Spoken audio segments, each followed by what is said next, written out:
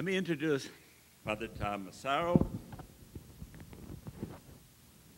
He is the new dean of the Jesuit School of Theology at Santa Clara. For those of you that didn't know, the locale of the institution sponsoring the West Coast School of Theology is now Santa Clara, although the classes are still taught at Berkeley. He taught before that time as moral theology for 15 years at Boston School of Theology and Ministry. Father Massaro holds a doctorate in Christian social ethics from Emory University. In addition to his regular column in American magazines, he has published dozens of articles and book reviews in scholarly journals, as well as more popular venues.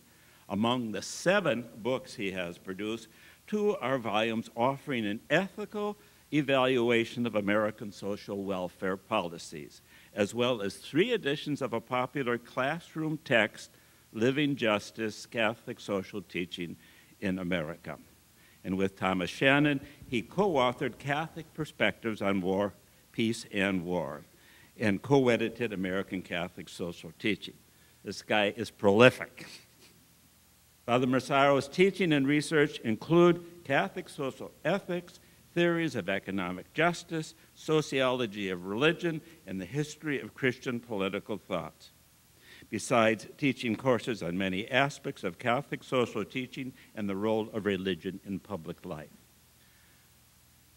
Our most recent self-evaluation, presented to the North Central Committee, proclaims the following: at the heart of Creighton University is a community rooted in a mission that is animated by a faith that is both Catholic and inclusive. Creighton is a place where the gospel is in dialogue with culture, where faith meets reason. We are privileged today to extend that mission of the university in this conference celebrating the Constitution on the liturgy, and to have such outstanding speakers to help us in our reflection on faith and culture. So, Father Thomas, welcome.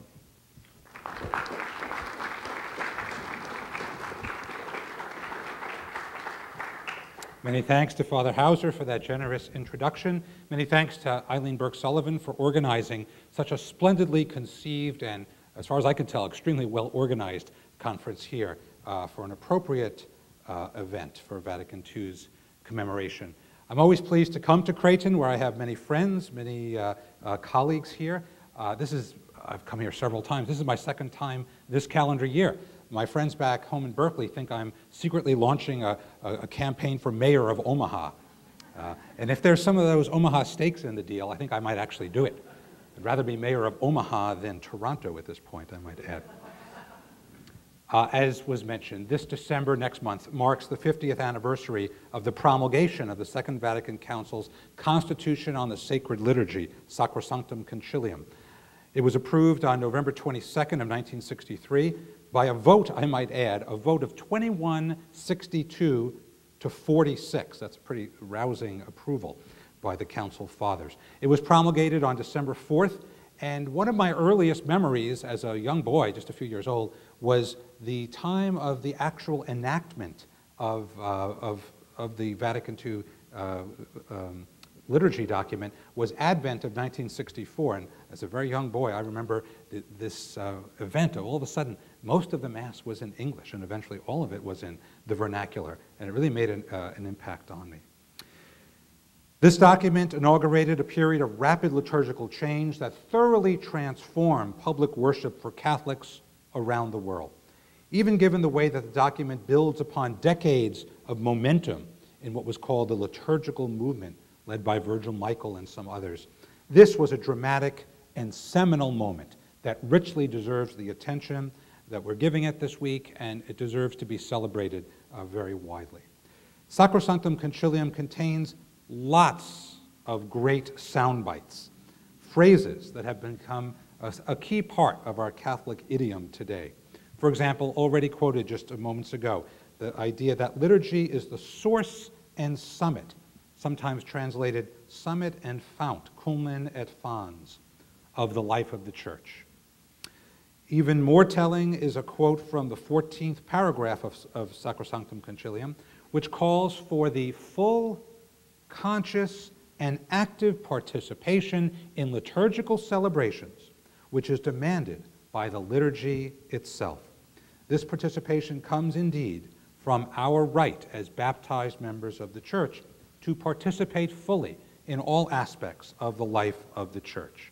This phrase, active participation, echoes through the document like a mantra of sorts. It's repeated 11 times, and in fact, 16 times the phrase participation overall in the document is mentioned. So we'll return to that idea of participation in the life of the Church. Before I get ahead of myself, however, allow me to step back for a moment and to reflect on my particular task today in the context of this conference, and to mention a word or two about my methodology. Recall from Father Hauser's introduction, I am a social ethicist. I am not a liturgical theologian. We'll be hearing from some of those later on. I take most seriously, or what occupies most of my time, is the social justice dimension of that phrase, the faith that does justice. So I'll be speaking as a social ethicist. Now, if you hear that a social ethicist is coming to a conference or a lecture series on liturgy, you think of him or her as maybe kind of like the after dinner, after dessert mint or something like that. I would have expected to be the last speaker to add just a little bit of patina of social justice onto what is deservedly so, focus on the liturgical life of the Church. I find myself, not unhappily, but oddly, as the leadoff hitter, to use a baseball analogy. I'm still thinking about the World Series. But actually, I find this quite serendipitous. I'm very happy to share, again, from a social justice, a social ethics, a Catholic social teaching perspective that I represent at this conference, some insights into how the liturgical life of the Church, Sacrosanctum Concilium's great contribution to that, overlaps, involves, directly and indirectly touches upon the social justice dimension. One of my great heroes in this area, and a personal friend of mine from my days at Emory University studying with him, is Don Saliers. In a very seminal 1979 article in the Journal of Religious Ethics, often reprinted, Don Saliers had this to say about liturgy and ethics. There has to date been a paucity of dialogue between liturgical studies and ethics. I might add, this remains true 30 or so years later. Don Saliers continues, even though it seems obvious that there are significant links between liturgical life, the confession of faith, and the concrete works that flow from those. Several places later in that seminal article, Don Saliers refers to what he posits as the key link, the elements that link liturgy and ethics together. Among them are desires, emotions, attitudes, beliefs, and actions. He says later, how we worship and pray is linked to how we live. Is there anything that could be truer? He says, the relations between liturgy and ethics are most adequately formulated by specifying how certain affections and virtues are formed and expressed in the modalities of communal prayer and ritual action. So I'm going to also focus a little bit on these connections between how we pray and how we act for social justice. After all, the double focus of a liturgy, as Saliers pointed out so long ago, is the glorification of God and the sanctification of men and women. And we sanctify ourselves through acts of liturgy and service, liturgia and diaconia, worship and the doing of good works. They must go together. And by the way, Don Saliers, a Methodist, can certainly make the point that both Catholics and Protestants, although with slightly different emphases on faith and works from times past, continue to have an overlap in these really important dimensions of linking faith and justice, linking liturgy and social justice. I am certainly an enthusiastic supporter of both social justice and liturgy. You do know that there are people who posit a split between the liturgical Catholics and the social justice Catholics. Nonsense. Anybody who says that doesn't really understand the inner dimensions, the inner workings, the inner dynamics of our faith. As a social justice advocate, really all my professional life, where would I get my energies for doing social justice, for exploring questions of justice in the world today, if not from liturgy, if not from the great energies of the Eucharist? And I could probably say the same reflexively. How would somebody doing liturgy not see the connection? How would someone focusing on the beauties, the aesthetics of liturgy, not see the connection towards sending people out the doors of that church and into the world of social activism to bring greater solidarity to the world, our troubled world that we live in? In his recent book, and I have my copy here, I'm hoping he'll sign it by the end of this conference. In his recent book, True Reform, my colleague Massimo Fagioli quotes another book by a Jesuit who's a friend of mine named Keith Pecklers. And Keith Pecklers' book, Worship, A Primer in Christian Ritual, includes this sentence: social justice needs liturgy, and liturgy needs social justice. When you think of the aesthetics, the beautiful music, furnishings, ritual, words, and music that make our prayer, those aesthetics are not separated from the doing of justice, preparing people to enter into a life of social ethics, of caring for the poor. Remember the three transcendentals that the great philosophers from Socrates on talked about? The good, the true, and the beautiful. Well, certainly ethics is about the good, doing those things that are good, that are ethical. And liturgy is, for the most part, certainly the focus is on the beautiful. But I want to break down those distinctions. Right actions and good liturgy go together, and the ethical and the liturgical are of a piece. So the focus of my talk, as you could tell already, the style of my talk, is to unite things that are, I wouldn't say previously, but notionally, conceptually, sometimes, unfortunately, artificially separated. I'd like to overcome that kind of silo mentality that separates liturgy and ethics, that separates our Eucharistic worship and our deeds of social justice. You've heard the old saying that people are either lumpers or splitters. Well, social ethicists are customarily splitters.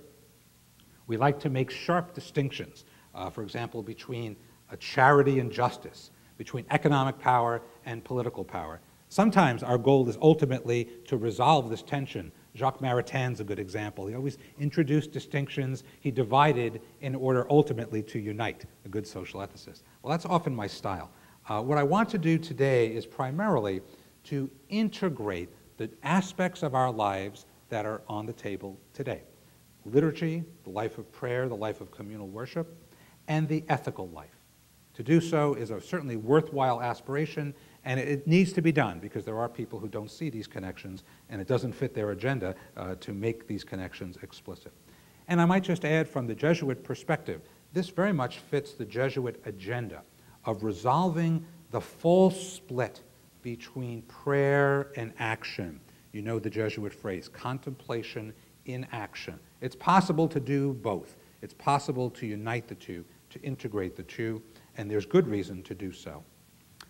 The most recent General Congregation of the Society of Jesus, GC 35, about 6 years ago, employs some rousing phrases regarding this insight, expressing the aspiration to trace the footprints of God everywhere, to feel and to taste the presence and activity of God in all persons and circumstances of the world. And this idea of uniting our worship, our contemplation, and our action for social justice comes up frequently in just about any conversation in Jesuit or Ignatian circles about spirituality and mission and how they coincide.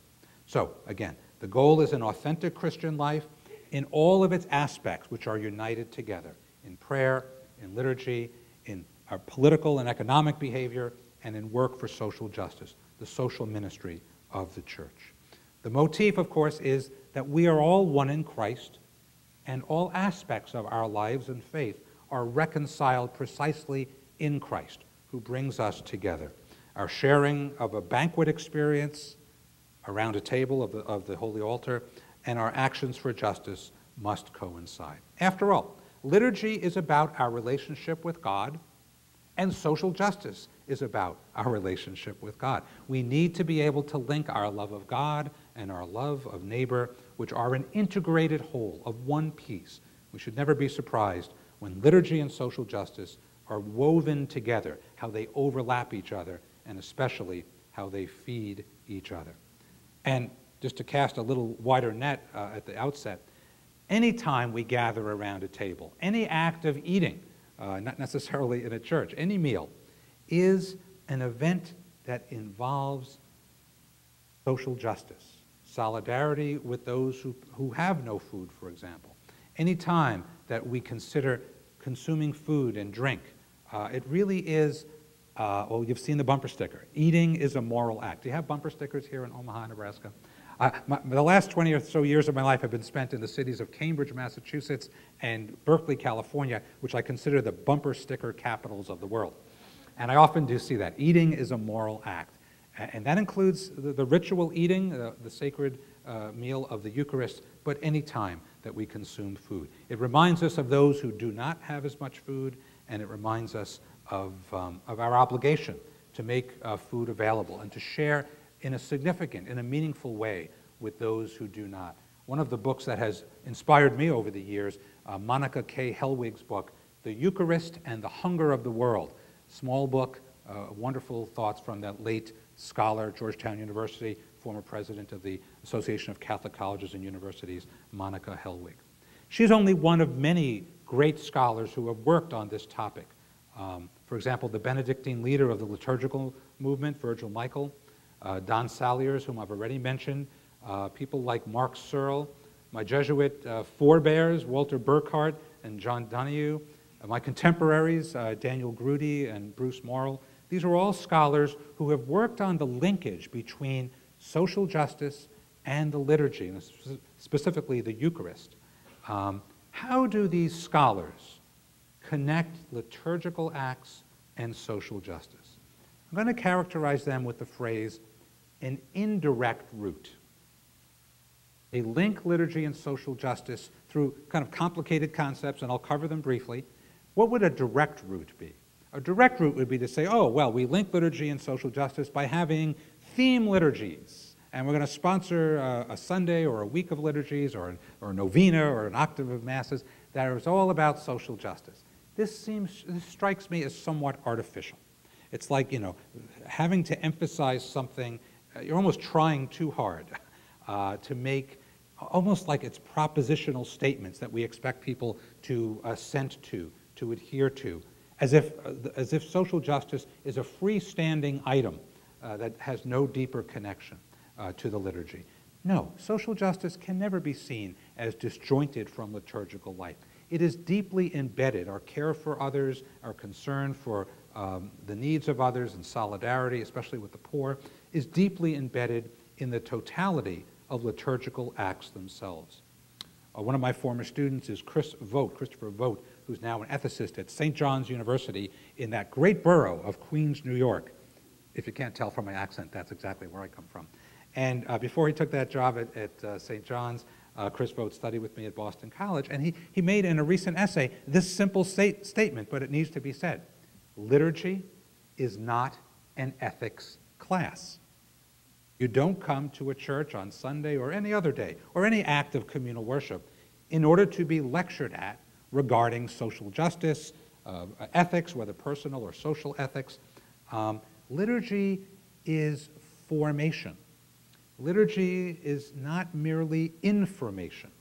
At liturgy, we are transformed in what I would describe as a holistic sense, not by receiving some new data, some new propositional statements that we're asked to consent to, but rather by subjecting ourselves to being shaped and molded, changed into a better person. I like that Latin phrase, esse melior, which is a Latin phrase associated with sacramental efficacy in general, but especially in the Eucharist, and especially when people of faith who care about a faith that does justice gather to celebrate the Eucharist in an appropriate way.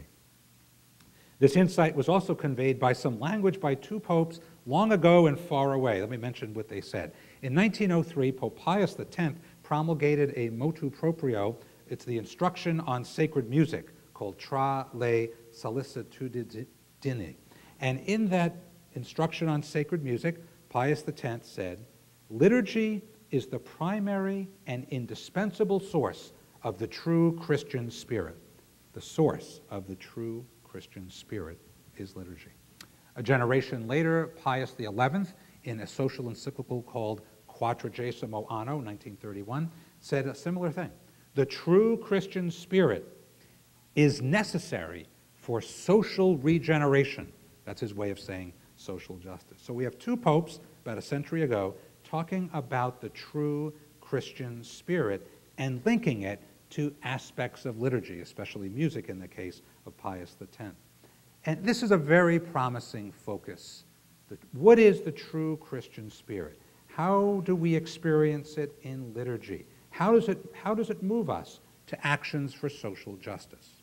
I'm also reminded in this vein, in this regard, of something that Karl Rahner said about 15 years after Vatican II, in his final years, when he was asked to say something about the documents of Vatican II. And he made a sweeping statement, but one that needs to be made. Karl Rahner said, the documents of Vatican II are not a mere arbitrary accumulation of decisions and actions and ideas, but there is an inner essential connection among all the things that the fathers of Vatican II said and did. An inner essential connection among all those things. Now, the dirty little secret here about this whole conference is, or at least my part of it is, nowhere in Sacrosanctum Concilium, the decree on the Constitution on Liturgy, does the phrase social justice appear. So it seems like we're grasping at straws. That's why I'm taking an indirect route. I might add, Gaudium et Spes, Vatican II's primary social justice document, it's the Constitution on the Church in the modern world, nowhere talks about liturgy. There's no discussion of the Eucharist or any of the wonderful themes that we're about to discuss in this conference. So we need to make those linkages ourselves. The documents themselves, on the literal level, explicitly do not make a liturgy and justice connection.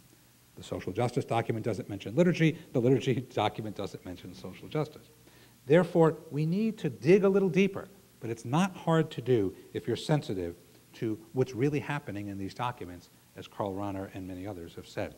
And let me preface my treatment of some themes by saying simply this.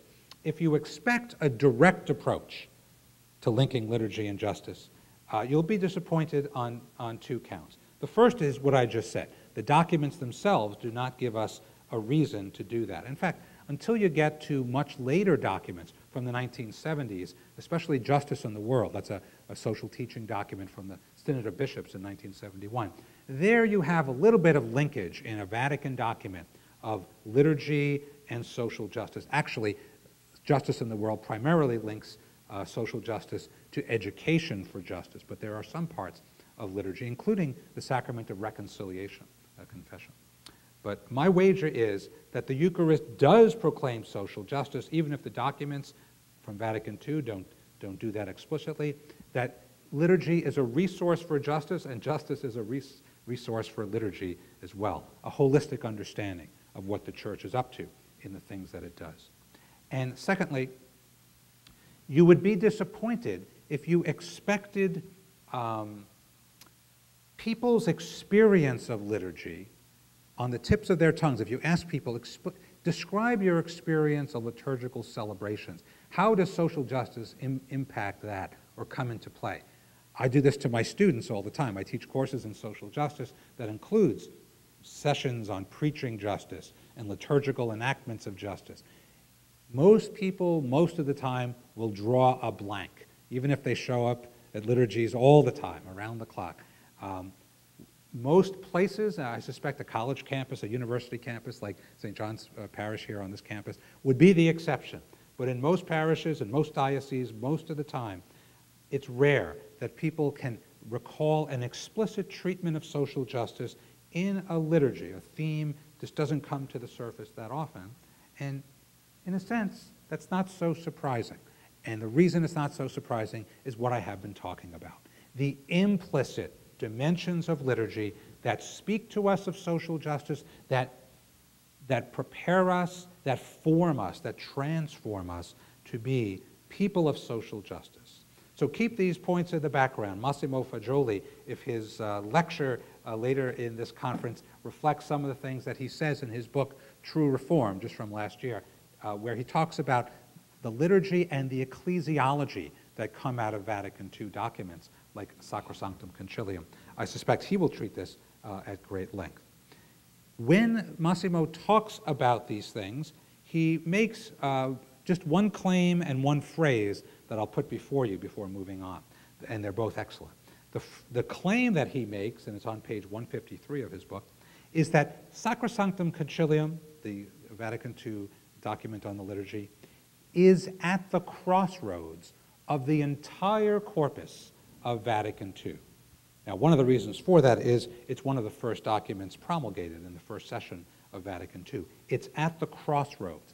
Other documents, there are over a dozen major documents, decrees and constitutions from Vatican II. They pick up on trends that Sacrosanctum Concilium was at the front of the queue, as the British would say.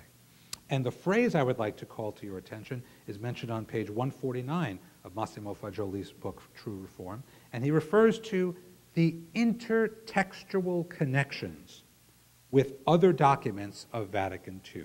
So as you read through the corpus of Vatican II, you all have that thick book of Vatican II documents, you will see what Massimo Fagioli calls intertextual connections with the Constitution on the Sacred Liturgy.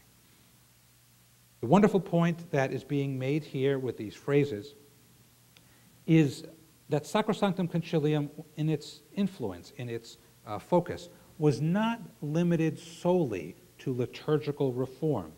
It set the stage, it set the agenda for many other reforms, especially through our consideration of ecclesiology, of the meaning, the functions, the structures of the church. And its insights were incorporated into such Vatican II documents as Lumen Gentium on the church and Gaudium et Spes on the church in the modern world. I would say that Vatican II, to my eyes, has a deep internal coherence. Themes that come up in some documents are reflected in others.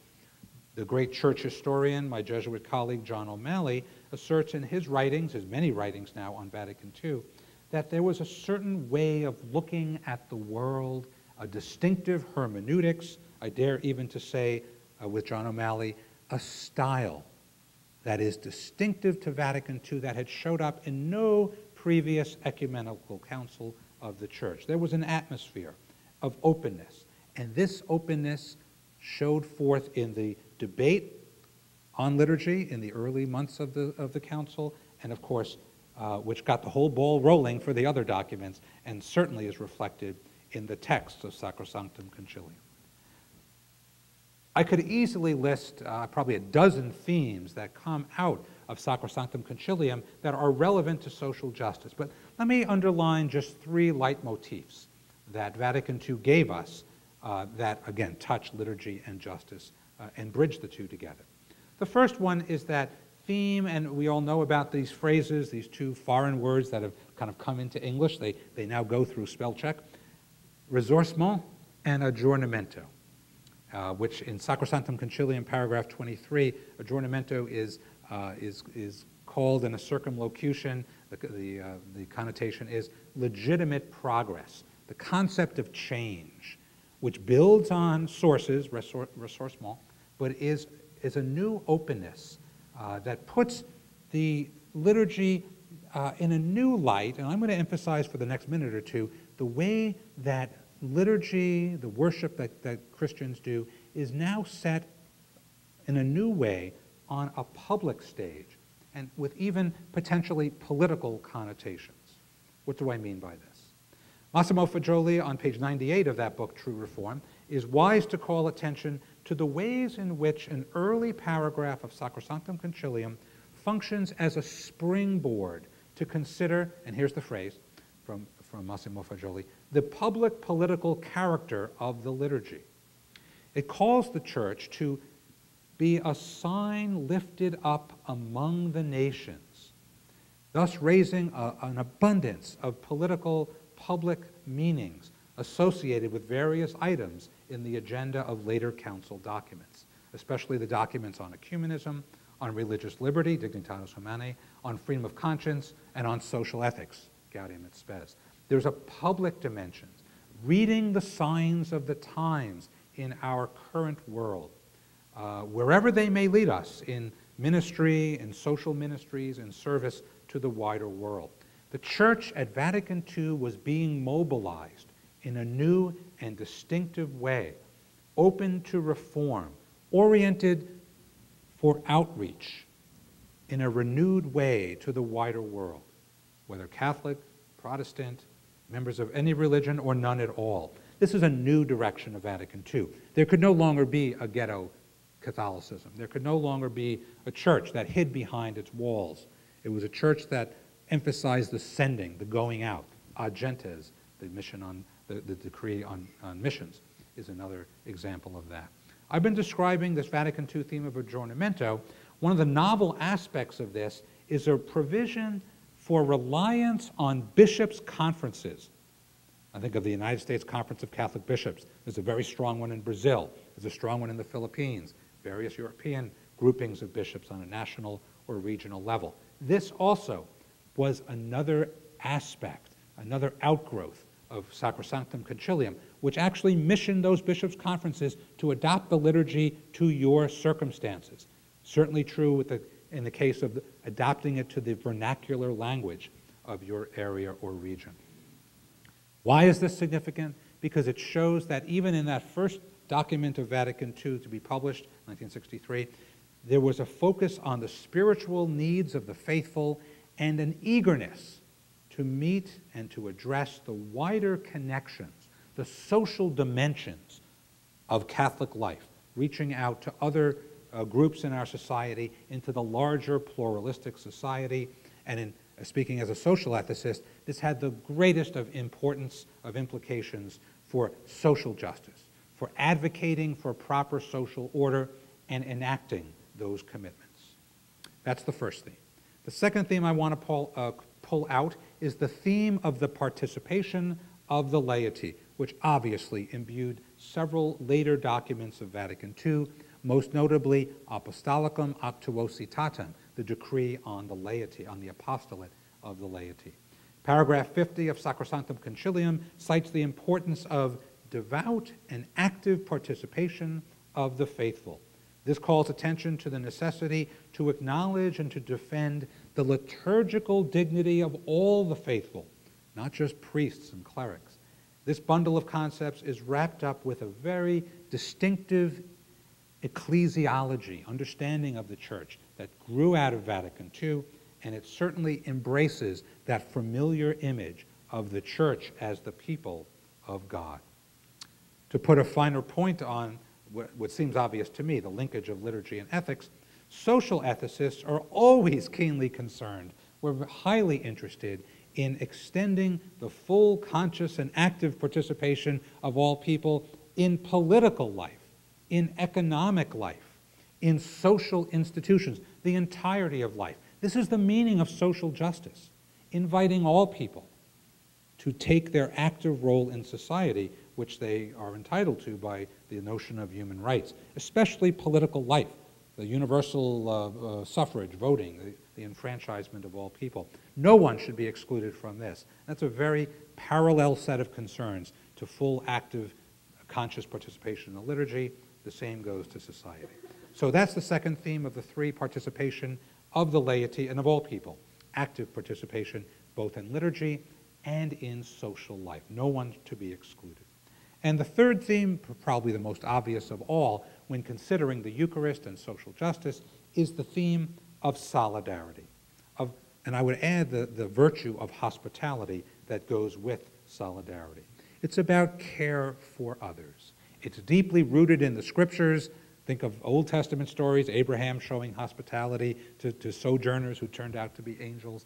Think of all the parables of Jesus that just kept giving us the message, whether the Good Samaritan or the final judgment, kept giving us the message that we are all one, that the human family is united, and the needs of any impose an obligation on each one of us. I'd like to pick up one thread, though, of something that Jesus said and did in the Gospels, and that's the wonderful feeding stories, the feeding of 4,000 and 5,000. Look up your Matthew chapter 14, look up your Mark chapter 8, the beginning of chapter 8. The stories of the multiplication of loaves are often called, although I prefer the idea of the feeding of the 4,000 or the 5,000. It says a bit more. Now, there are various creative interpretations of these stories that have come out in preaching that I've heard in recent years. The idea, what was the agency of Jesus in these stories? Well, it wasn't simply to bless some loaves and to pull off a pretty good miracle that a good magician would be able to do, multiplying something. Rather, the interpretation that I've become quite enamored of recently is that by sharing the little bit that he had at his disposal within arm's reach, Jesus inspired, invited others who perhaps had some extra food under their tunics or so to share their hidden supplies, and he modeled for them, he inspired them to carry out spontaneously what he had done. The multitude, 4,000 or 5,000 is a lot of people, the multitude is moved by a liturgy, agency of Jesus, a liturgy of sorts, to care for one another, to feed one another, to reach into their surplus. This develops a new kind of agency that should have implications, lessons for all of us to imitate. It's a charitable gesture, but it's more than that. It's also a social justice gesture. Use our resources, use our surplus to benefit others. It's really an entire disposition to a new way of life that's very much at variance with the market culture, the capitalist society that we live in. Sharing goods out of a sense of moral duty, a new sense of solidarity, a new sense of agency. John Paul II used phrases like this frequently. He reintroduced the word solidarity into Catholic social thought. Remember, in his 1987 encyclical Solicitudo Rei Socialis, he defines solidarity as not a feeling of vague compassion or shallow distress at the misfortunes of so many people. Rather, solidarity is a firm and persevering determination to commit oneself to the common good. That is to say, the good of all and of each individual, because we really are all responsible for all. End of quotation. I especially appreciate moments in the liturgy when solidarity comes out the strongest. Think of the prayers of the faithful, our intercessions. Let us pray to the Lord. They reflect a broader, at least an opportunity for broader social concern and solidarity. Praying for the intentions and the well-being of people who are far away, who are not like us, whom we barely know, we barely even heard about them, whether natural disasters or political turmoil, civil strife have racked their land. I'm praying every day for the people of Syria, for example. I suspect all of us are. Those are acts of solidarity, picking up new objects of our concern out of a sense for fellow feeling.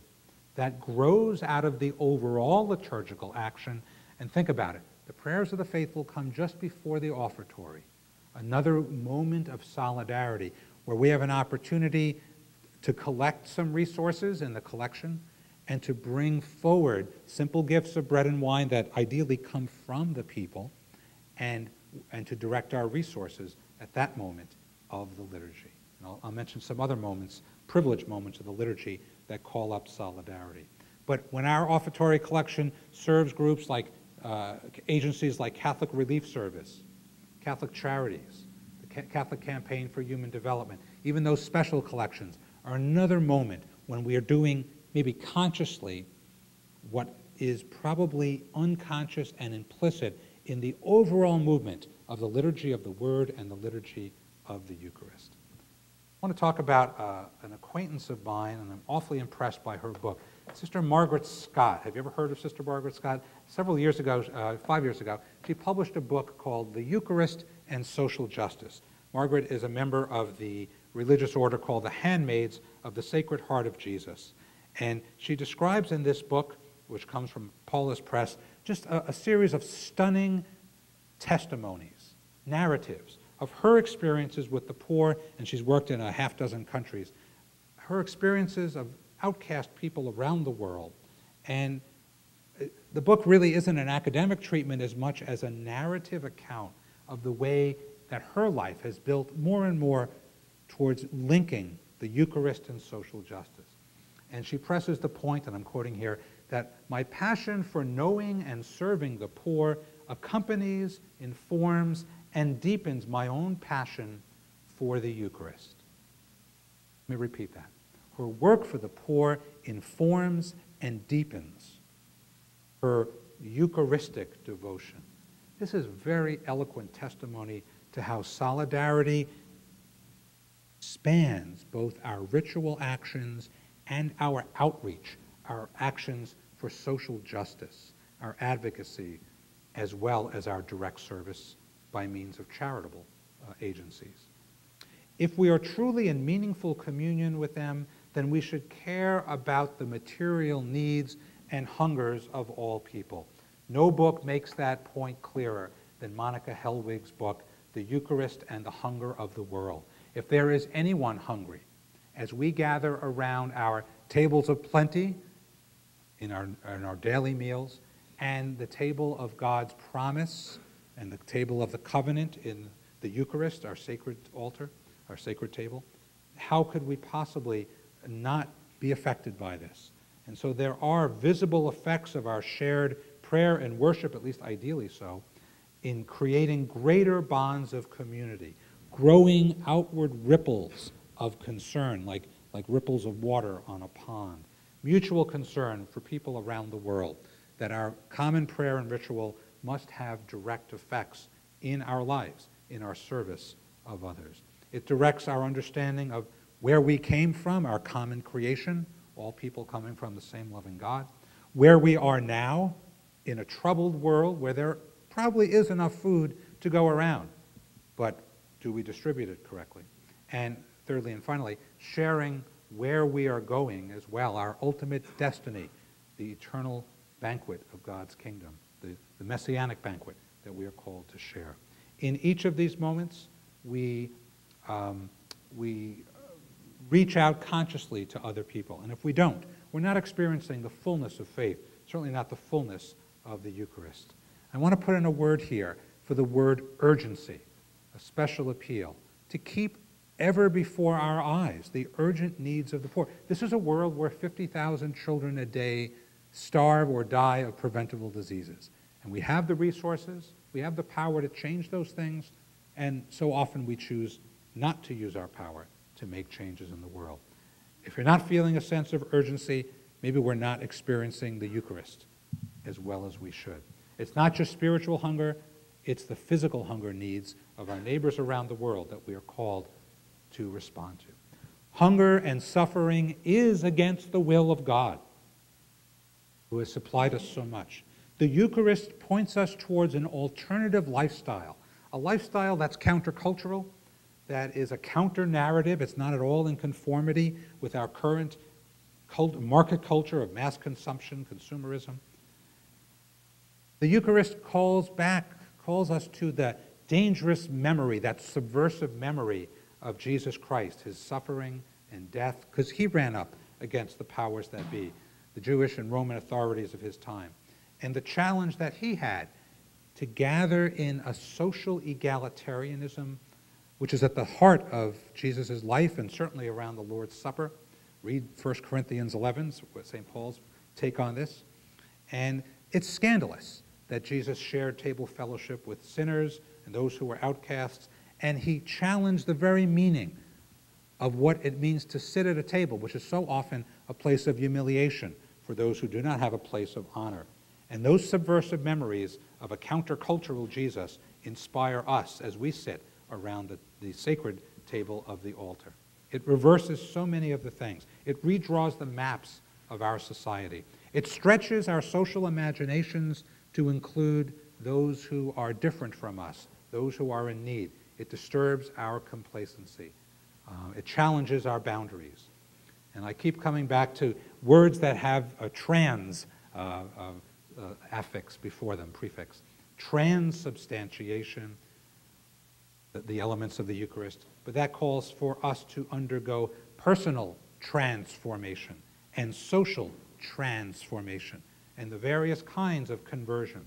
All of these are linked, and we would be cutting off the full meaning of the Eucharist not to see these linkages. How do we integrate liturgy and social justice? Now, as soon as I utter that phrase, integrating liturgy and social justice, I draw back a little bit because it sounds like I'm trying too hard. If you have to try that hard to do it literally, it seems too much like an effort where it should flow naturally. It should be something that you don't force to happen, that you see in your liturgical actions, not some add-on, not some special message for this week, but something that grows organically out of the ritual. And again, if you have to work so hard to make it happen, maybe you're not doing it quite the right way. Monica Helwig famously said, I think it's in this book actually, Eucharist and the Hunger of the World, instead of expecting to grasp the Eucharist intellectually, the Eucharist has a way of grasping us. And I hope that your experience of the liturgy gives you a chance for that to happen. Now, the complicated thing is that the Eucharist is not a univocal, simple thing. It grasps us. But when Jesus says, "Do this in memory of me," that is not a simple command. Why? Because the Eucharist is such a multivalent thing. It has so many meanings. It's a meal. It's a sacrifice. It's a healing ritual. It's the memorial of an event, the Last Supper, and the memorial of a person, Jesus himself. It's the renewal of our covenant with God. It's an act of worship and praise. It's the celebration of mercy and forgiveness of a compassionate God. It's a celebration of the real presence of Christ. It's a thanksgiving. That's the root meaning of the word Eucharistia from Greek. It's such a multi-layered thing that it's hard to say this is what it is. But we shouldn't reduce the Eucharist to any one thing, and I'm not advocating that it's a soundbite or a public service announcement for social justice. Remember what Chris Vogt said, it's not an ethics class when we go to Mass. One obvious fact, though, is that we gather for liturgy. We assemble.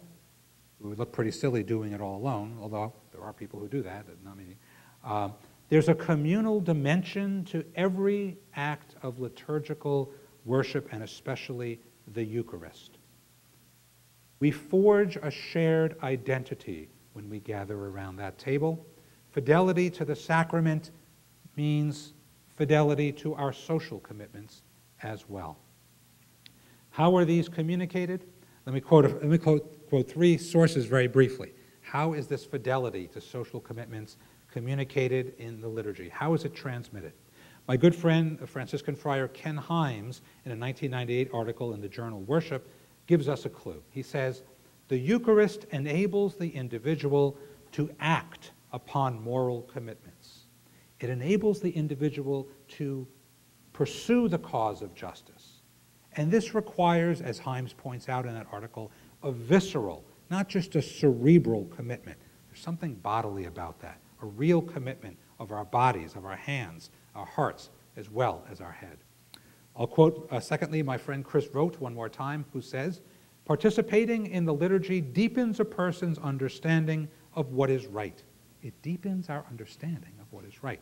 He goes on to say, few Christians read theological texts or pastoral letters from bishops. The place where Christians meet the church, its people and its teaching, is at worship. That's the front lines, the parish church, any given Sunday. And our liturgy must reflect that solidarity and the other qualities that we've been talking about. And the third soundbite I'll quote here, Don Saliers once again, liturgy is a characterizing event, a characterizing event. It gives us character. It's an event that gives shape to us, our fundamental orientation and location in the world.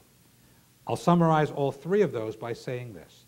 Liturgy lays the foundation for shared social concerns. Participation in the liturgy doesn't just send out intellectual messages about equality and solidarity. Liturgy enacts those meanings as we break bread and share it, which suggests something about breaking other breads, other resources open and sharing. The rich and the poor, the kings and beggars gather around the same table, share a meal, and that's got to have social implications. The liturgy of the Word, where we hear God's fidelity throughout history, God's own option for the poor, leads into the liturgy of the Eucharist around the table, where we enact that with bread and wine, a blessing, breaking, and sharing thereof. I love the idea that sometimes our liturgies make reference to the communion of saints, part of our creed, and we do say the creed on Sundays in our Masses, and Michael was very firm on this. From our creed comes our enactment, and the place of liturgy, the place of worship, the moment of communal worship is when that happens. So, to summarize, my thesis in general is that although the decree on the liturgy did not, the Constitution on the liturgy did not literally address these aspects of social justice, we can't find that word there. The decree on the liturgy does leave us a legacy, the Legacy of Vatican II, to give us a new, perhaps renewed sensitivity to justice in our liturgical life. It represented a turn to wholeness, a return to an awareness. And just to shift in my final moments here, to shift a little bit the tone of what I've said, I'm going to turn to the minor key for a few seconds here. Just as all theology after World War II occurs in the shadow of Auschwitz, so all of our liturgical theology, I would say all theology, since 1994 occurs, unfolds in the shadow of the Rwandan genocide of 1994. 100,000 or more people were killed. How could Christians slaughter Christians in such a wide scale in one of the most Christian countries in all of Africa, really in all of the world? The most Catholic countries. 47% of Rwanda's people were Catholic, and many of those were the perpetrators of this horrible genocide. The conflict between how we worship and how we live was never clearer than when we look at that incident. People who went to church and probably prayed with each other one Sunday were hacking each other with machetes the next week. However, that's not the high-profile ones aren't the only injustices that we should consider. I'll do some self-confession here. Every Sunday when I attend Masses, and especially at the Newman Center in downtown Berkeley, there are homeless beggars outside the church. And by the way, they're very smart. They know it makes sense to wait outside a church. That's a good place to get a donation. People have been formed in that previous hour. But how often do we, I'll speak for myself, how often do I pause, take out the wallet, and make a donation to that person, despite all that I've been through? I'm callous. We're all callous. There's always going to be a tension between how we worship and how we live, as long as we are sinful beings, and that seems to be perduring pretty well. Even the Pope admitted recently, I am a sinner. Our consciousness of our sin should be one more thing that moves us to action to overcome that.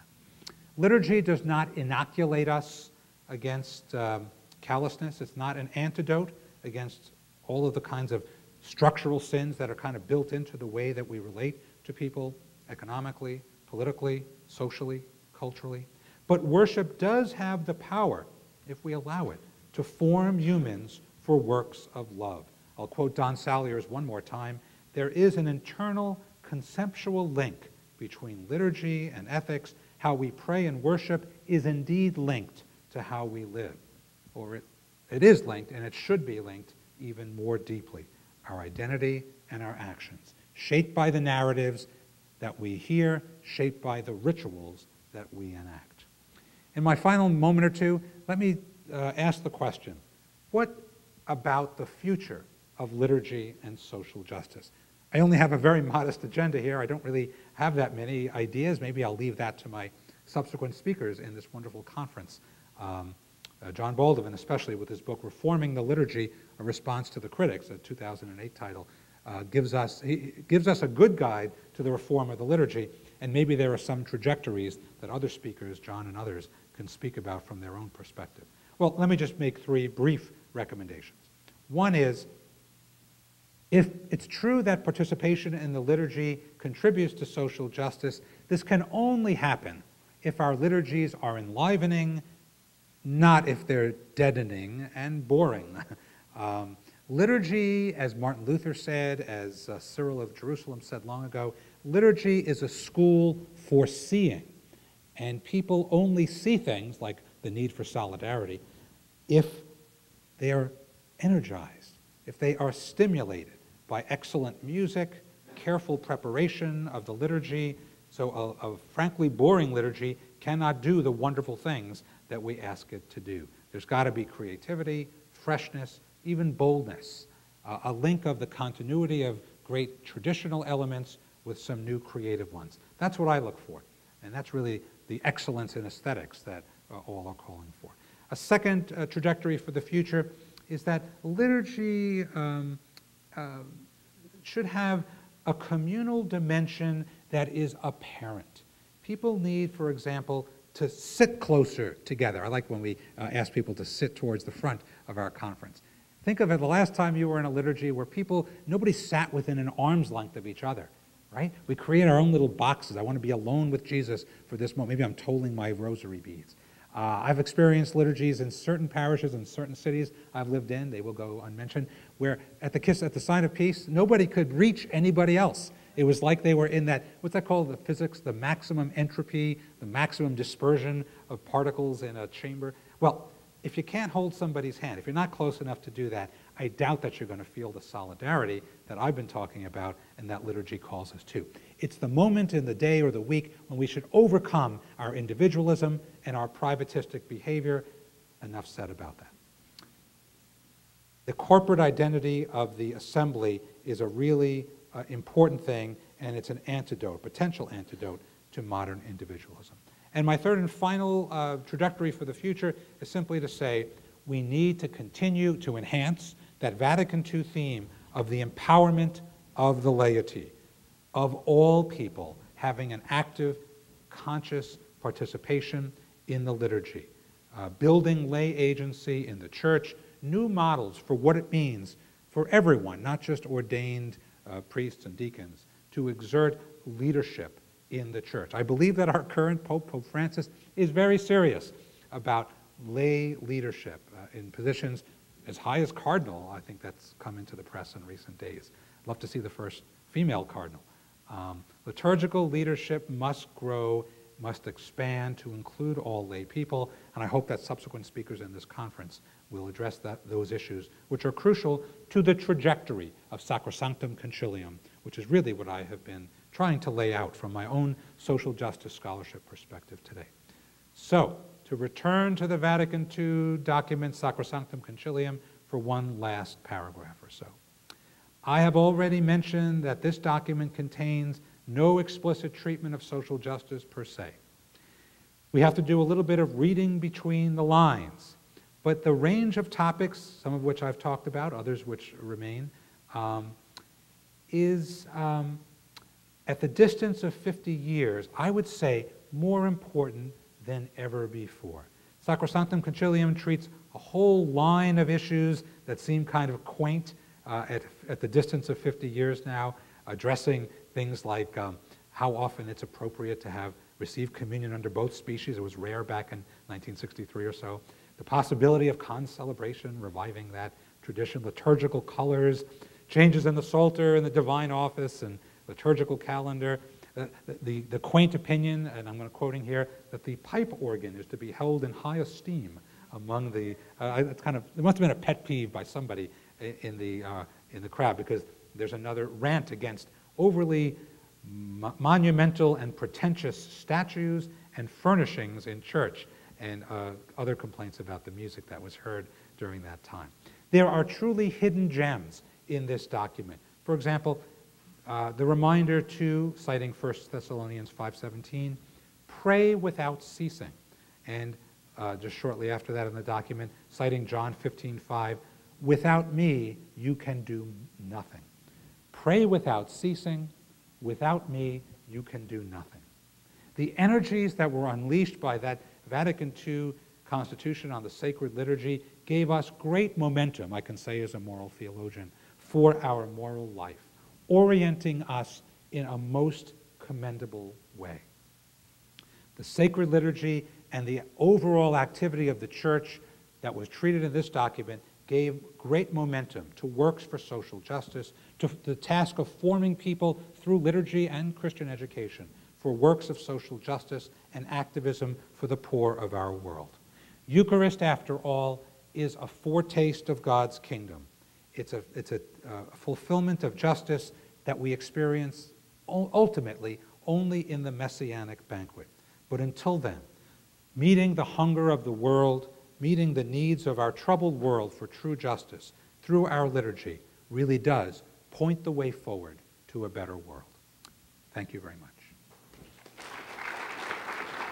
Thank you, Tom, very much. And I'd like to ask now Dr. Jill O'Brien, the newest member of our theology department and a social ethicist as well, and for Truth in Advertising here, a student of Father Massaro's, recent student. So Jill is going to give a few moments of reflection on what she heard, and then we'll be inviting all of you to engage some questions and comments with Tom.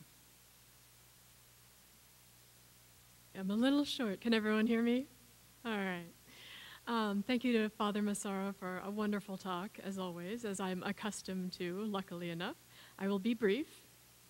Father Massaro has just done a masterful job of reading between the lines, as he put it, of Sacrosanctum Concilium to give us a sense of how connections to social justice are actually embedded within the liturgy and especially within the Eucharist. He acknowledges that the document does not make an explicit link between liturgy and social justice, but he finds hints and glimmers of this link in the emphases we do see in this writing from Vatican II.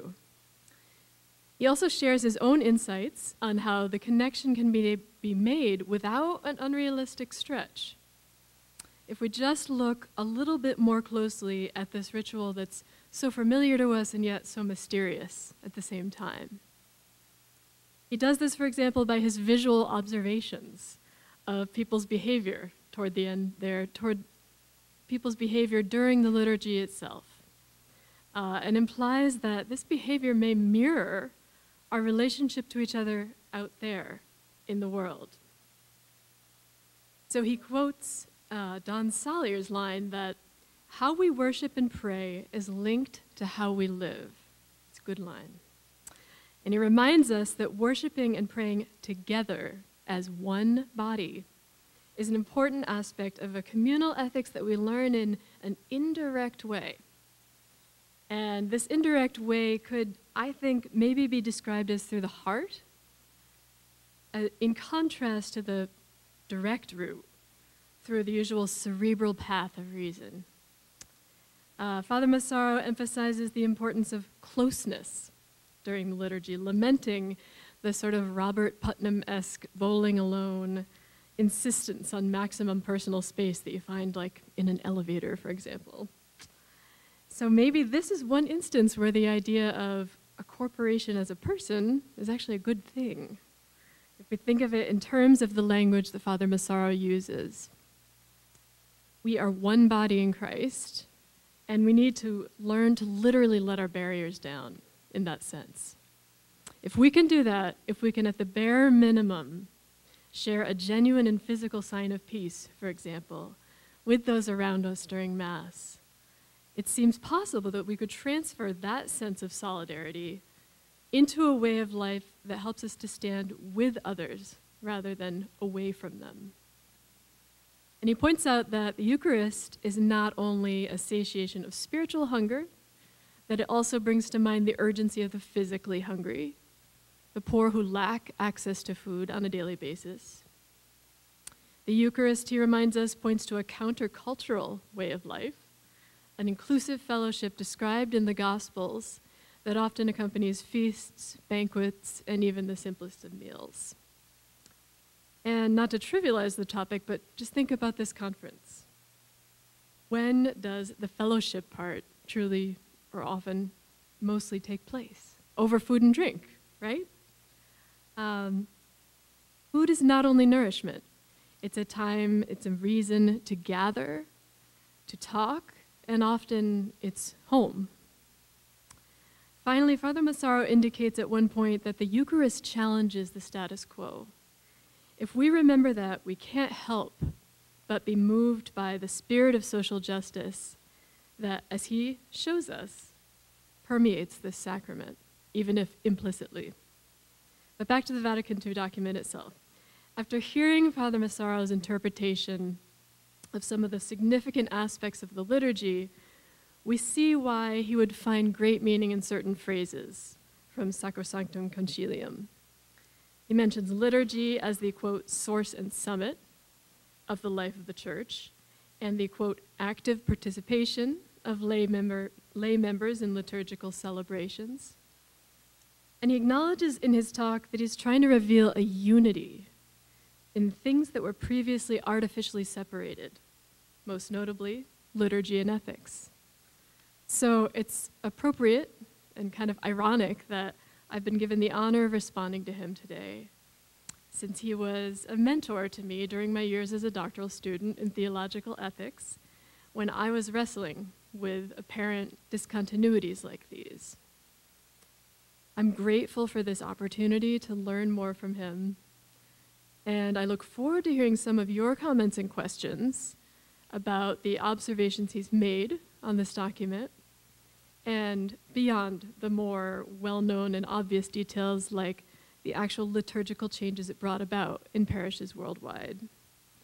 Some of the questions I would have include, if how we pray and worship is linked to how we live, if the liturgy and the Eucharist in particular are connected to our actions in the world, and this connection is made through an indirect means, how is that connection manifested?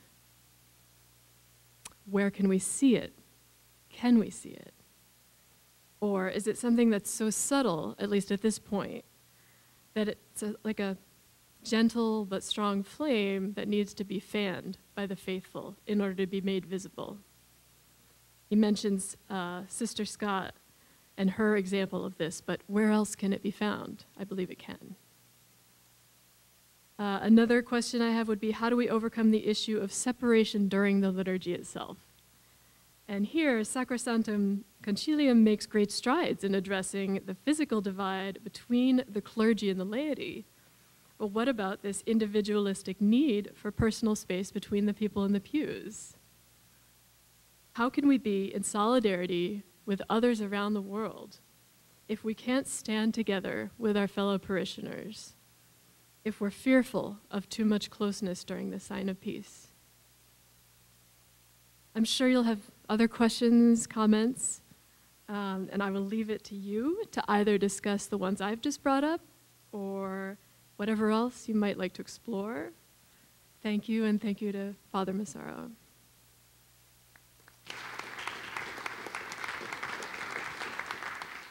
I'm delighted with the topic of social justice in the liturgy because I think the reality in our U.S. world today and in the area in which we live politically, the rest of it, there are a lot of Catholics who are very public Catholics, and they have totally opposing, polarized views on responses to social justice.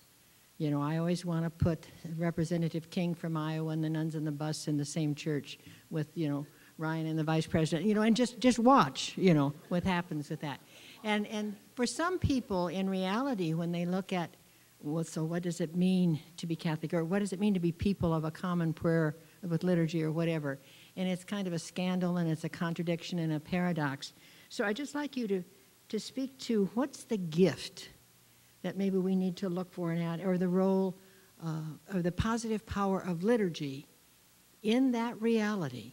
Because those people, I would say are people, I would give them, all of them, the gift of goodwill, good intention, you know.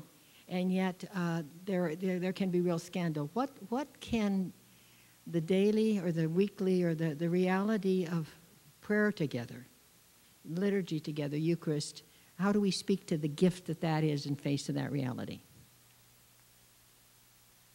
Wonderful question. It reminds me of some things experiences I had. I lived in Washington for about 3 years, on and off in the 90s mostly, and there were parishes on Capitol Hill where Democratic senators and Republican senators worship together on a Sunday. And before the 90s, I always used to say, well, how could you, after praying with somebody, how could you possibly disagree with them? Well, they found ways to be disagreed. We live in a country, and most of my work is really in political and economic ethics, more so than certainly in liturgy or sacraments. So I think about these questions all the time. The participation of Catholics in public life. That was one of the topics I spoke on here at Creighton some years ago.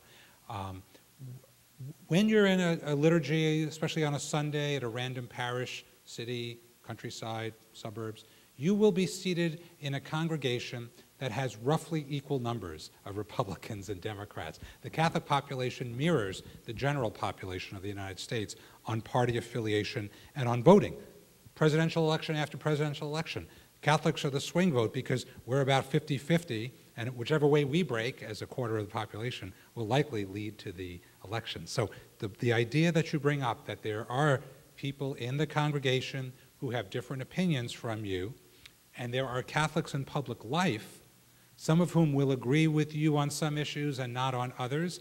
And it reminds me of something that John Carr said. Anybody know who John Carr, for 25 years, he was the bishop's director at the United States Conference of Catholic Bishops for social domestic policy and international justice as well. John Carr said, Catholics, in a sense, are homeless in American politics.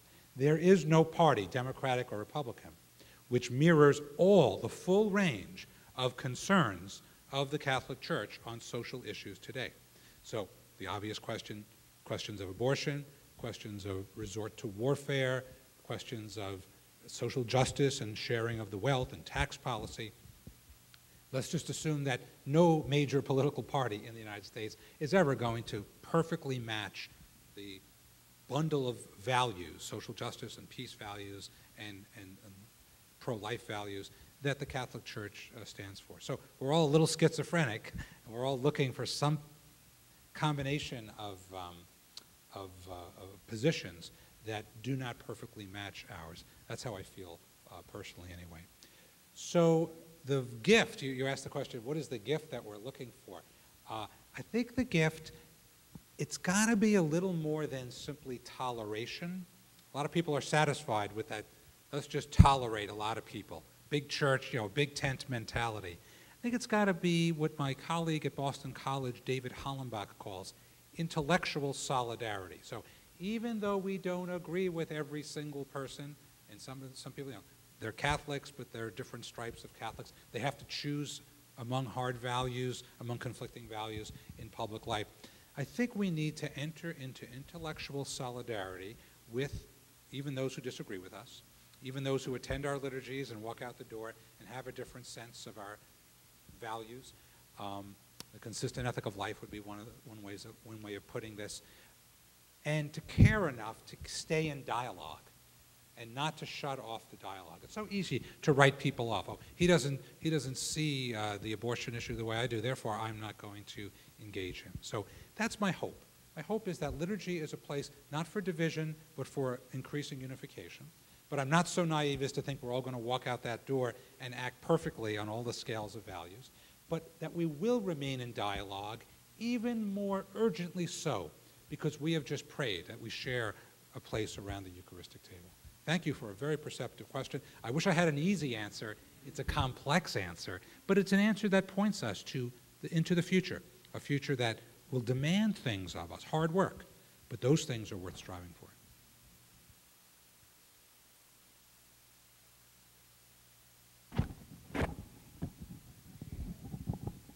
What do you think about this? It seems that the new general instruction of the Roman Catholic liturgy is withdrawing more from the involvement beyond the liturgy. Say things like the priest's not supposed to come out of the altar for the greeting of peace. Say the prayers you have over the gifts, with the opening prayer over the gifts and after communion, they all seem to be about help us get to heaven. And when you talk about love, it seems to be more related to that community. Or the Our Father, when we used to hold hands and feel one with one another. It seems like there's a drift away from that social dimension of connection at the Mass, and the liturgy does not seem to point us as explicitly out except that the dismissal prayer, love and serve God and your neighbor. Do you think that that recent translation is really being true to the original intent of the document on the liturgies? Good, thank you. Your question, Father Hauser, is a learned one, and it calls forth a lot of responses from a theologian. We're always conscious of gaps or potential gaps between instructions of the church and how they're enacted. There's always, in my mind, to my thinking, a theologian is always looking for what we call in theology, in moral theology, epikeia, the careful and judicious adjustment through the use of prudence of general norms, like the general instruction of the Roman Missal, to Father Hauser's question, referred to the GERM as abbreviation for it, to parish situations, local situations. I like holding hands at the Our Father, and until somebody tells me I have to stop, I'm going to keep doing it, and inviting people to do it. So there are pastoral applications that make it real. I am also concerned about the language of the liturgy being a little bit off-putting. I have jaw-breaking experiences some Sundays at those liturgies, trying to chart those, diagram the sentences that I'm asked to pray. It doesn't always feel like prayer. We could quibble with the lectionary, with the sacramentary, the new translations. They are certainly awkward. Even their defenders admit that there's some awkwardness there. To make them better would be an improvement. The deeper question you ask, though, is fascinating to me, and it's about that distinction between what I always call an inner worldly spirituality and an otherworldly spirituality. That is a tension that has been I'll speak for Catholic social teaching documents, the documents of the Church that I know best, the social encyclicals. That has been with the body of literature that we theologians study, church documents, for a long time. I don't think there's ever going to be an easy resolution. It's a both-and answer, by the way, and that's the best of our tradition. We are pilgrims. We do have our eyes on the ultimate horizon, the end of time, life with God in the kingdom. But at the same time, the other eye has to be on the road and on the here and now and on the details. Any good pilgrim tries to avoid tripping on stones along the path. We're a little bit schizophrenic. One eye on the present, inner worldly, caring for the poor, the bodily needs of people. That's a social justice agenda. But the other eye on long-term, spiritual well-being of people. Ultimately, I don't think that they are conflictual. I do agree, however, that liturgy, when it's not done well, may not combine the two so well. One of the great ways of combining the two is with, you mentioned the dismissal at the end of Mass. Isn't it kind of an afterthought? You've received communion, you've been wowed with a great homily and a great liturgy of the Eucharist and all the wonderful things, and then some guy mumbles, let's go in peace, love and serve the Lord. Or go. Yeah. I actually like the new option that we have, go and glorify the Lord with your life. That's a wonderful thing. I would actually like to extend the dismissal at the end of Mass. It used to just be ita missa est, right? That was just 3 Latin words. I would like to extend it and get people to think consciously of what it is they're doing as they're leaving the church. As they're going outdoors to love and to serve the Lord and one another in new and creative ways. I suppose we're not going to add any more sentences to the end of Mass anytime soon. Maybe it's up to those of us who preach regularly, to make the homily, the sermon, something that consciously, more consciously than before, sends people forth and links their life in the church, in liturgy, to moments outside. So that's one of the ways that I think of where that happens. Your agenda, though, of linking the inner worldly, the otherworldly, of keeping people conscious of what happens in the liturgy, sacred acts, and more secular acts outside the church doors is a wonderful agenda that I think this conference is helping us to do in a more conscious way. I'd like to push back a little bit in one thing that you said. The maxim, liturgy is not about information, it's about formation. And I understand that, and I agree with it, and I get the point. But I certainly, in assenting to that, I want to take a stand for the kind of teaching I think that the occasion requires. This is the one time in the week, for many people, that they get together and think about their faith as they celebrate it. And isn't there a place in the service of the Word to share the vision, say, of Catholic social teaching?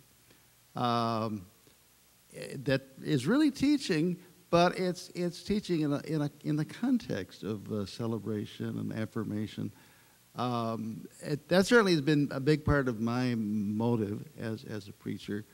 I think I hardly ever give a sermon that doesn't touch somehow on Catholic social teaching, because it is such a big part of our faith. And let's say in the season of elections and so on, even though we're very attentive to the fact that we're not supposed to be partisan, don't say vote for so-and-so, yet we know that in our documents about faithful citizenship, there's something there to challenge people on either side of the aisle, all of us, you know, and it comes right out of the teaching of Jesus. So can't we also face the fact that formation always involves maybe not so much information, but teaching, which we hope is informative. So do you want to comment on that a little bit? I'd be delighted to comment, and especially a response to Father Dennis Ham, who's instructed many people over many years about the very task of preaching justice. And I still continue to use in my courses an article he wrote in which little segments of 4 of his sermons on social justice were included. I'll give you the reference to that if I can think of it. The short answer to his question is, the problem is that the Mass bears too much weight. Catholics should be showing up at church or at the parish or at the local assembly hall more often during the week than just that 1 hour on Sunday. In fact, I love the way that mostly our Protestant and certainly evangelical friends show up many times. For Wednesday night's a typical night for Methodists to go down to the church, and I know Baptists do also, and have some lessons, have some adult catechesis, adult education. If we did that, Mass wouldn't be so overloaded. The homily wouldn't have to fill the didactic purpose as well as the other purposes. Well, I give homilies. I take pride in my homilies. I spend a lot of time preparing them. I always hope that they do 3 things, or at least one of these 3 things on any given week. One is to share my faith with other people, hopefully not too self-referential, but I'm the only person I really know that well, so I try to share my faith and inspire others to make the parallels to their faith. Secondly, didactic. There are homilies where I do, and I know colleagues of mine, people who share homily notes before and after their homilies in the Jesuit community, do some teaching. And it's a teachable moment. That is when the people are gathered. I wish there were other times during the week we wouldn't have to use some of our homily time to teach basic doctrines of the church. And then the third thing I hope homilies do, I hope everyone's homily does, and I know that Father Ham's homilies do this, because I have examples of them in print, is to move people to action. And that's the link of liturgy and justice, social justice, activism, social ministry, that I tried to make in my talk just now, and that is obvious to all of us. Think of the best homilies that you have heard. Did they not move you to action, to do something a little differently afterwards than the way that you lived and acted? It gave you some new commitments from what you had before you walked into the church that Sunday. So yes, the short answer is it's lamentable that that's the only time that Catholics gather in the course of a typical week in a typical parish. Would that we could change it and have instruction time that's a little different from the homily time. And boy, if I knew of a way to get people into church on Wednesday night, could we give away free pizzas? That would get me. Free pizza would get me to go. I would give up my Wednesday evening viewing of sports events or something if we could do that. A laudable goal. And I think that the vitality of all of our parishes, of all of our worshiping communities, really would be increased if we had other times of communal prayer and study and learning together besides the Mass. Thanks so much for your talk, Father. At our table, we were discussing how very easy it is to sit far apart from the other Christian faithful at Mass if you're sitting in a particularly empty church. And I guess my question for you is, how do you feel that the council documents provide an opportunity for us under the new evangelization.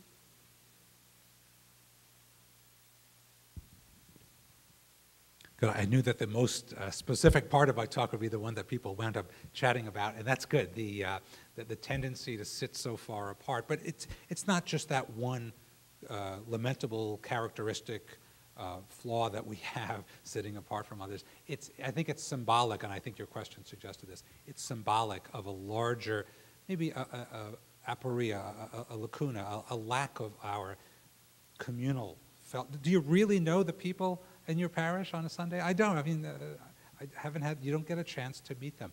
People aren't forthcoming enough. So it does. It's emblematic. The fact that we sit apart from each other stands for a larger reality, a lack of the vitality and the close-knit nature of our parish life. And I've lived in big cities all my life, so maybe the anonymity of the big city is part of that problem. So really, when I think about the role of the documents of Vatican II, or really any church documents, most of the time they are what John Courtney Murray, the great Jesuit social ethicist, sometimes called a skeleton law. They're just the bare bones. If you go through Sacrosanctum Concilium, I listed some of the almost silly things. They tried to micromanage a few things. But most of the time, most church documents are very general. I would say vague as a critical way of putting that, but I would actually put it in a positive way. They don't attempt to over-specify what should not be specified. Think about it. You're a member of a church council, you're a council father, or you're a pope, or you're anything. You're sitting in Rome, and you're writing documents for 1 billion Catholics in about 170 different countries, each of which has its own culture, and many countries have multiple cultures within their boundaries. How could any sentence, any liturgical regulation, any social justice enactment really be appropriate to be applied in all those diverse situations? In a document from 1971 called Octogesima Adveniens, Pope Paul VI said, "In the face of such widely varying conditions, it is difficult for us," he was using the royal plural here, us, the king, queen, to utter a word that is applicable to all circumstances. It is up to the local Christian communities, I'm paraphrasing now, up to the local Christian communities, meaning dioceses, parishes, probably national levels too, to apply these to their own situation.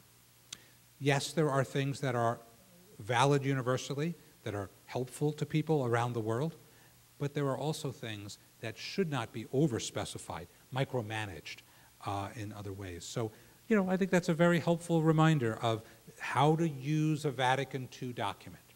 We're not fundamentalists. We're not literalists. Some people use the Bible as their fundamentalism. Some people use church documents in a fundamentalistic way. That's not the style in which they're intended. They're intended to be, again, I'll go back to that phrase, skeleton law, the bare bones, in which your practice should fit in a accommodated way, a reconcilable way, but not the letter of the law or not an overly specified thing. I mean, we're all called to follow Jesus, to be disciples, but we don't take that in such a literal way that we restrict our footwear to sandals, right? We do things that Jesus did, and remember he said at the end of the Good Samaritan, go and do likewise, okay? And you can interpret the Greek behind that in different ways, but the sense is don't do exactly the same, and don't wait on the Jerusalem-Jericho road for a guy to be kidnapped. Find other ways to be helpful to people where you are. No need to go to the Jerusalem-Jericho road. Didn't Mother Teresa say, go find your own Calcutta?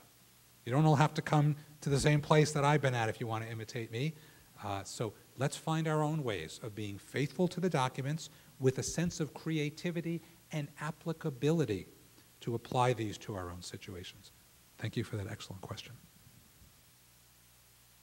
I stay true to my reputation. I'll carry on much longer than I'm supposed to. Retired priest, help out in parishes.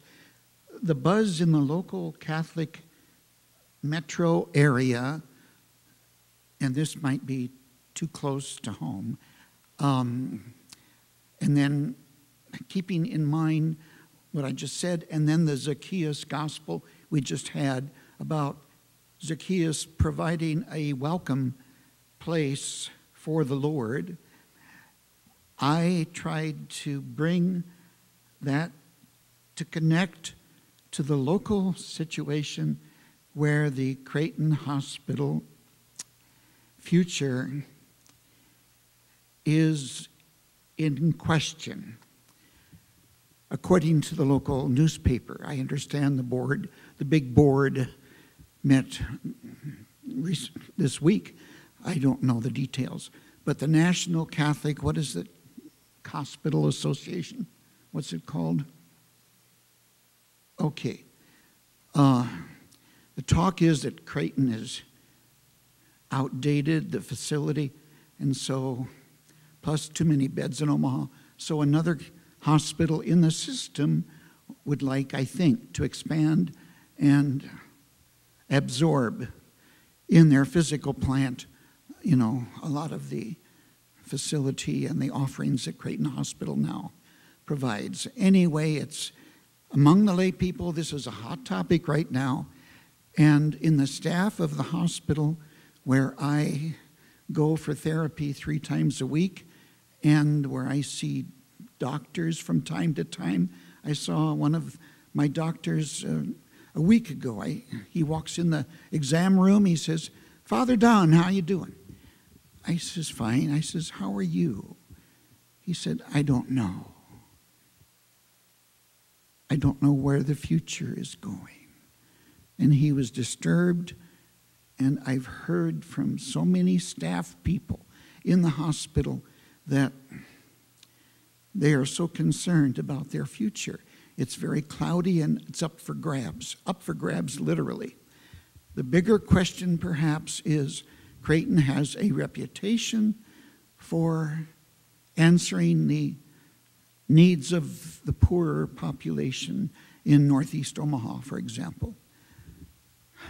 If the facility is moved, social justice-minded people wonder what's going to happen. I just stopped in the foyer of the hospital as I was going to the valet parking yesterday, and I saw again the mission statement. We're here dedicated especially to the poor and whatever.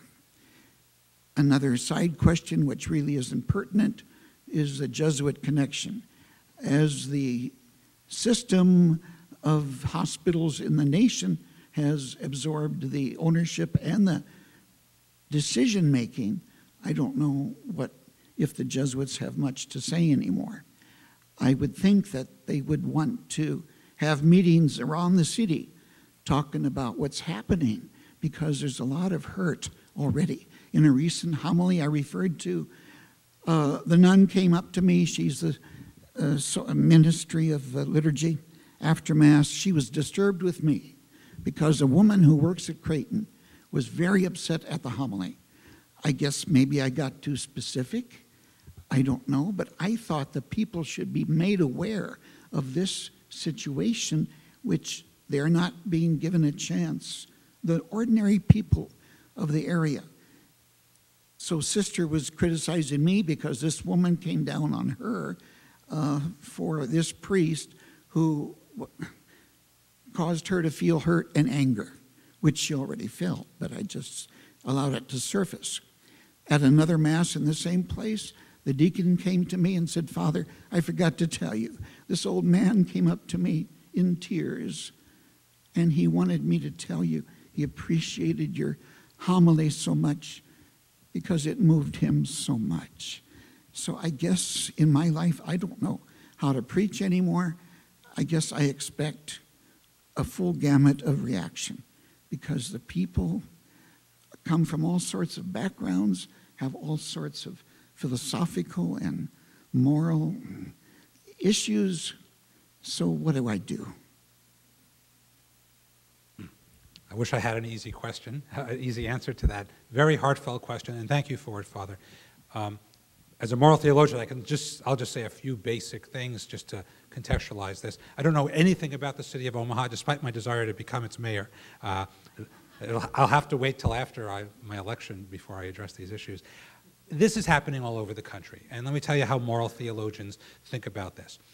The Catholic community, again, in this country started very small as a group of immigrants, and we had high boundaries. We knew who we were with ghetto Catholicism.